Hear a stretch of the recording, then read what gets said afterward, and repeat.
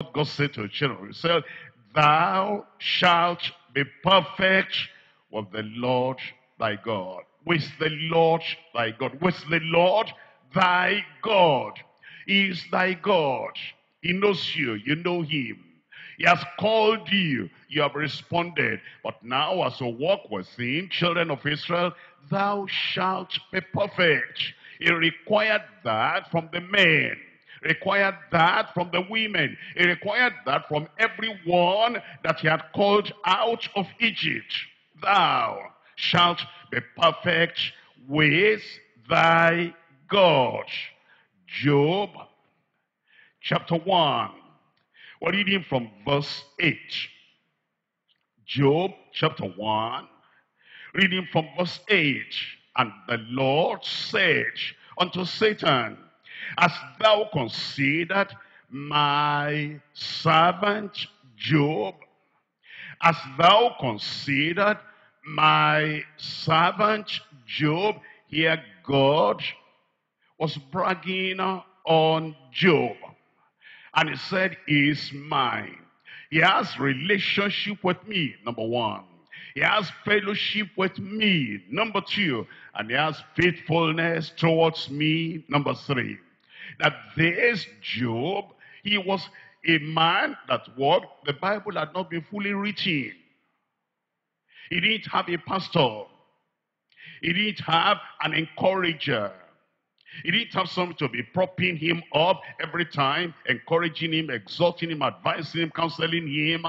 Job, you can try. Job, you can try. You can try more. No, but personally by himself.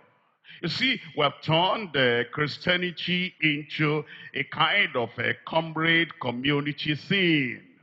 And I'm waiting. It's like even if you have the food on the table, you can't eat. Why are you not eating, my friend? I want to see the love of the people of the church, that they will come and help me pick up the spoon, help me pick up the knife, and put the food in my mouth. We can't do anything for ourselves anymore.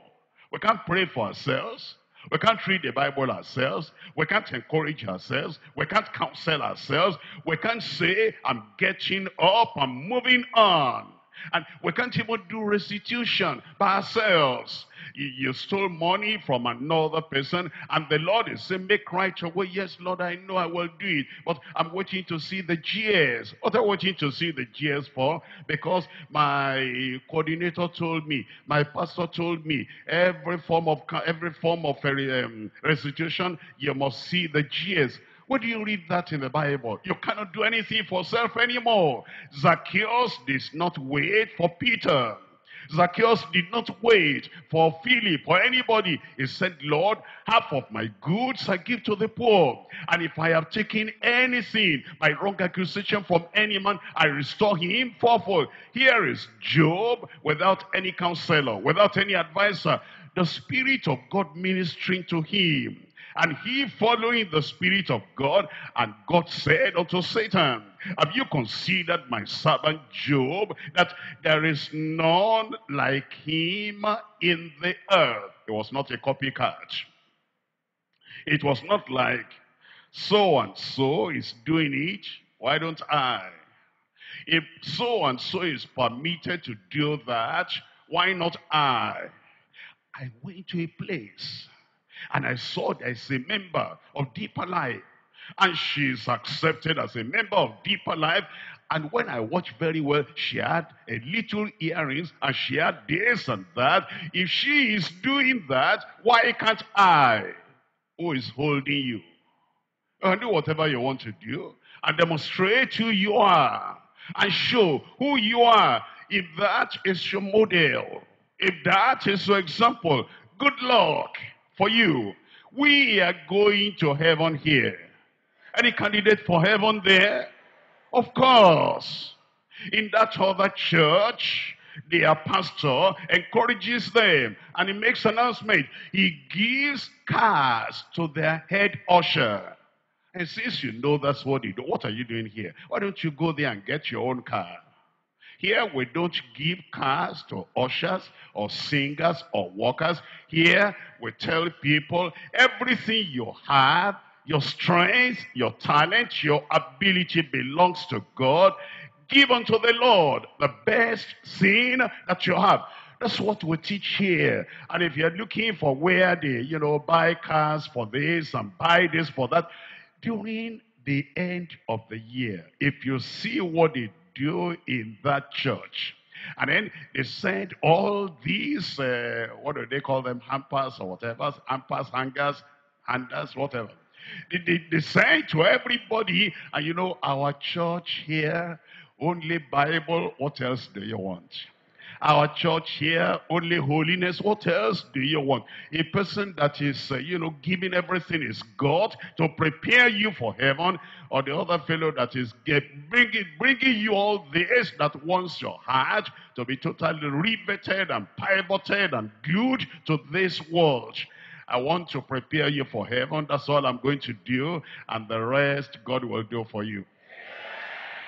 And so Job, there was nobody like him. He wasn't copying anybody. But here is where we're going. A perfect and an upright man. One that feareth God and escheweth evil. Perfect. You will be perfect. See Job there. He didn't copy anybody. He didn't wait for anybody. The perfection was there. Pursuing gracious perfection. That you are pressing on to perfection. Look at chapter 2. Chapter 2, I'm reading from verse 3. Chapter 2, we're looking at verse 3. Here it says, and the Lord said unto Satan, hast thou considered my servant Job, that there is none like him in the earth, a perfect and an upright man. A perfect and an upright man. Now you know that perfection, we're not talking of angelic perfection. And we're not even talking about mental perfection. Look up here. There is mental perfection. We don't have that. There is moral perfection. That's what he wants us to have. Mental perfection is when you know everything that God knows. Job did not have mental perfection. He did not know that all these boils came from Satan. He did not know that the fire that fell from heaven and destroyed his farm, he didn't know that that came from Satan. He didn't know that all the Sabians that went and destroyed all his property, he didn't know that that came from Satan. But it's Satan that went and did all that. He did not know that. He was not omniscient, knowing all things. He did not have mental perfection, but he had moral perfection. That's all God requires from you. You won't know everything, and you won't be able to even understand everything. When we're sanctified, we're purified, and give the Bible to that sanctified brother, that sanctified sister, and tell him or tell her to explain to you the chapter 6 or chapter 7 of Revelation. And he reads all that. He said, Pastor, I can't understand. But to say you are sanctified, yes, sir, I am. Moral perfection, not mental perfection. And so there are people that's okay, if you say you are perfect, then they ask us a question of what took place 1,000 years ago in ancient history. And I say, well, I don't understand that. If you don't know all things, how do you say you are perfect? Well, it's not mental perfection, it is moral perfection. That's what it requires, and that's what we are pursuing. You're going to have it. I said you are going to have it. That's why it goes on to say that he is still perfect and upright man, one that feareth God and escheweth evil, and still he holdeth fast his integrity, although thou moved me against him to destroy him without a cause. And that's what the Lord is telling us. He's saying that perfection he wants us to have, we'll have it. Hebrews chapter 13. Hebrews chapter 13. And you'll find the word perfection in all these passages I'm reading to you. Hebrews chapter 13 verse 20. Now the God of peace that brought again from the dead our Lord Jesus, that great shepherd of the sheep, through the blood of the everlasting covenant, make you, tell me, make me, read that for yourself now, from make me perfect in every good work to do his will. That's perfection. That you know his will, and you say, yes, Lord, I'll do it. I don't think I have all the strength, but I'll start. And when I start, you will help me through. He wants you to do something. Maybe you also say a word to somebody.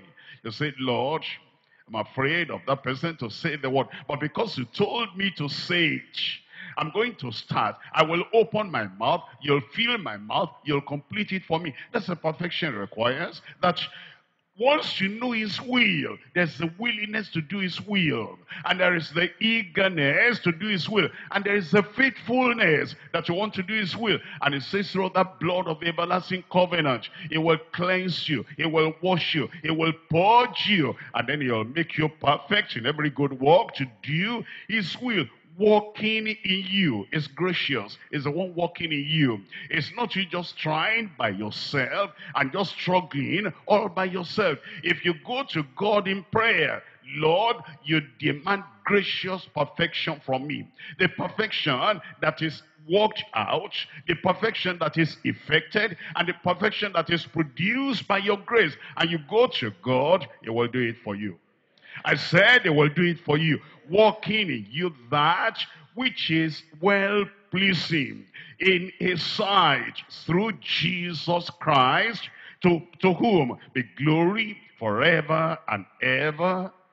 And everybody said, amen.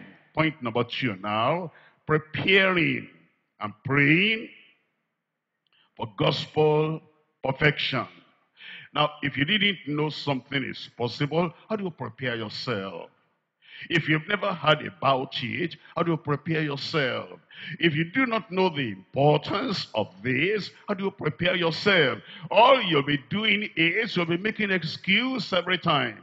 When something happens, I will say, brother, this has happened again. Pastor, you understand? Nobody is perfect. Which Bible are you reading? Nobody is perfect. Job was perfect. Which Bible are you reading? Nobody is perfect. Enoch was perfect. Nobody is perfect. How do you know that? You must be perfect. He requires that. Cancel that excuse from your mouth. That he wants you to move on. He wants you to march forward. He wants you to go on unto perfection. And you tie yourself down every time. Nobody is perfect. That's why you're not preparing for that perfection. You'll prepare. You will pray. And that perfection the Lord will effect in your life in Jesus' name.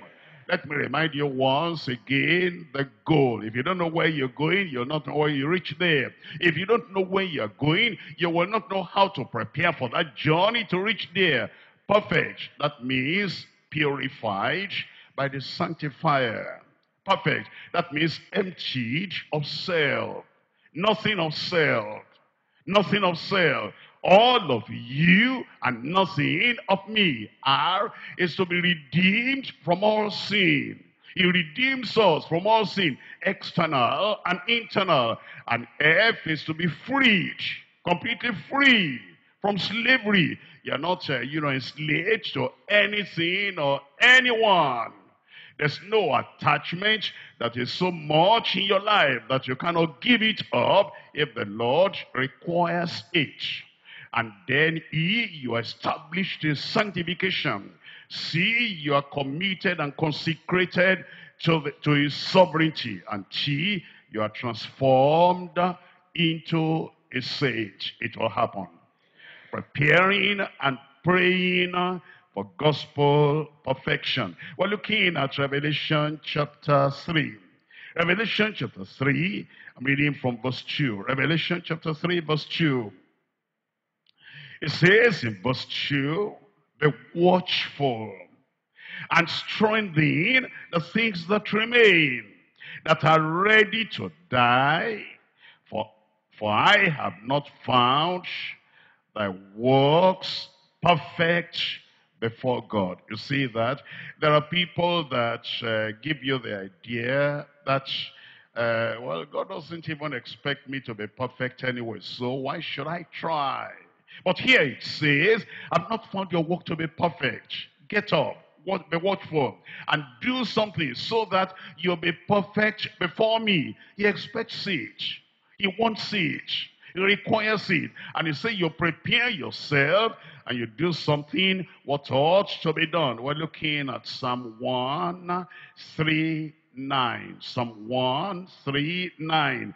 In Psalm 139, I read here from verse 21. Psalm 139, verse 21. It says, do I not hate them, O Lord, that hate thee? Am I not grieved with those that rise up against thee? I hate them with what kind of hatred? Perfect hatred. I count them mine enemies. What the psalmist is saying here is, I love what God loves. I hate what God hates. I love the people God loves, and I hate the people he hates.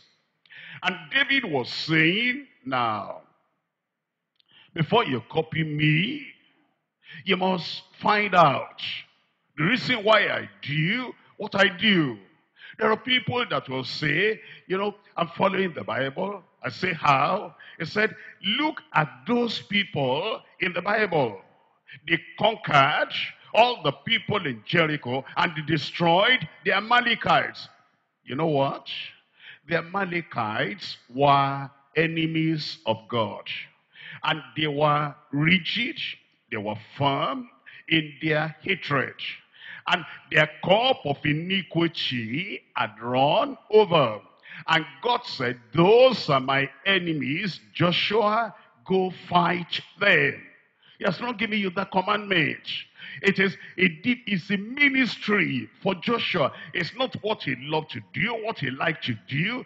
These are people that hate me and I hate them. Audible voice of God. I raised you up, exterminate and wipe out my enemies. And the psalmist says, I hate the people God hates. You are not like that. Now he has given you a commandment. Love your neighbor as yourself.